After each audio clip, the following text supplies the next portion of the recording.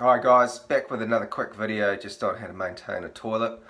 There's a couple of reasons why a toilet might keep running on, i.e. running water into the pan. And we're just going to look at how you can fix those. You only need really basic tools like a couple of crescents and then you're away. So first off, depending on what the problem is, you're going to need some spares. So it can range from just a really sort of pretty cheap couple of dollar underwater washer. There's a couple of different versions. That one's been sitting around in my toolbox for a while. Then on the if it's not that, it's and it's not an adjustment, then you may have to put a new inlet valve in. Potentially you can repair an old one with a washer that might look something similar to that, but it can be a little bit hit and miss, especially if you don't know what you're doing. So and a lot of plumbing companies will just replace it because it eliminates the risk of a callback. So there's a sort of generic bottom entry valve. So you pretty much pull it out, stick it in, reconnect that bottom connection, which is usually on a flexi hose, and a bit of adjustment to the float and you're away. So it's pretty easy. Alright, let's have a look at water. So what I'm talking about when I say it's running on is, this one's actually okay, but you're getting water dribbling into the pan. Usually it's just a dribble, so it's expected to have water go in there when you flush it, but it continues to drip or dribble water in after the flush, doesn't seal up and shut off. So that's a problem, wasting a lot of water, and the one that we can resolve. So first we're going to identify, take off the lid, where the problem is. So there's two potential causes. So well, there's actually probably three. One could be the water level's not set correctly on the float. So get the float over there. It's a bit of a funny one, but they can be adjusted.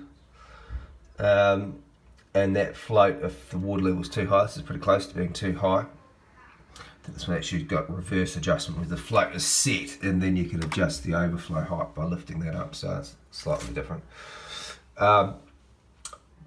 But typically you can adjust the float on the inlet valve and that will set your water level. So all the newer ones have got these internal overflows, so it just runs back into the system rather than outside like some of the old school toilets. So we'll just isolate the water supply. So we've got a valve down here, just turn that off and we can have a better look. So turn that off. Well, it's decided to leak, so that's not a good thing. So just flushed all the water out. Right, this was actually super stiff, but I freed it up. So you twist it, pulls out, and then you can see it's actually a clear washer there, but that is the washer. So all you do is you just lift that off like that. I'll show you how to remove this again. So once you've pulled it out, so it's usually a matter of twisting and pulling it up. This one was pretty stiff. So you take the old washer off. Some will be quite porous, particularly some of these black coloured ones. It's a different size. Let's put this grotty grey one on just as an example. So you just pull that over, it slides on, you don't undo anything as such. So just slide that on like so, and then you're good. Alright, so put it back together, it's the reverse of taking it out. So we've put that new washer in, stick the thing in, just push it down, and in this case, so just give it a little twist. It's very stiff, it's an issue. I might need two hands to do this. There we are, it's cracked into place there. So in terms of the inlet washer, if you were going to replace that, I'm not going to, but I'm going to replace it. You just need to get down underneath there, and there's a nut. This one is a bit tricky because it doesn't sit down through the bottom of the ceramic, so that would be a bit tricky, but usually you'll see the thread protruding underneath. So that basically sits. It's going to sit usually through the pan where you can see that thread quite easily through the system. This one, because it's attached and that's a bit short, it doesn't actually do that, but that's the way it goes. So that sits in there. Hopefully you got a flexi or a pipe that's easy to join onto. Alright, so here's your typical replacement valve. This bottom section will go through the system and then stick through, hopefully, and then you can connect the existing pipe back onto it. You've got the float here that moves up and down, and then you've got the adjustment screw for the float, so you can actually set when the water will cut off as it's filling up. On this one you can also actually adjust the height of the whole stem, so you can have it longer or shorter to suit the system, and you can lock that in, and then that screw for the float's just like a fine-tuning adjustment, so quite a bit of adjustment.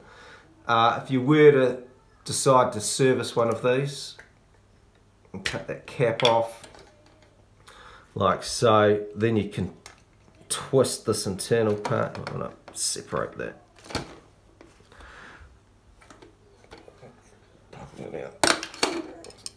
Put that out of the way. And you can just stiff. That'll twist, that'll pop out, and then that's your replacement part there. Wash it.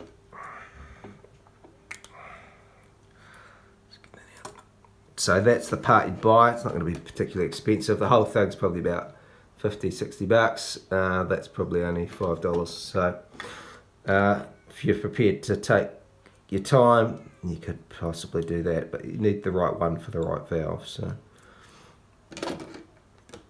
and put it back together. Reverse of what we just did. That clips in there. Can set your float up again.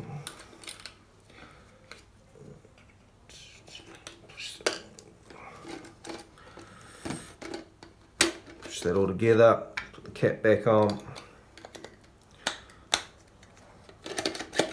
And we're done.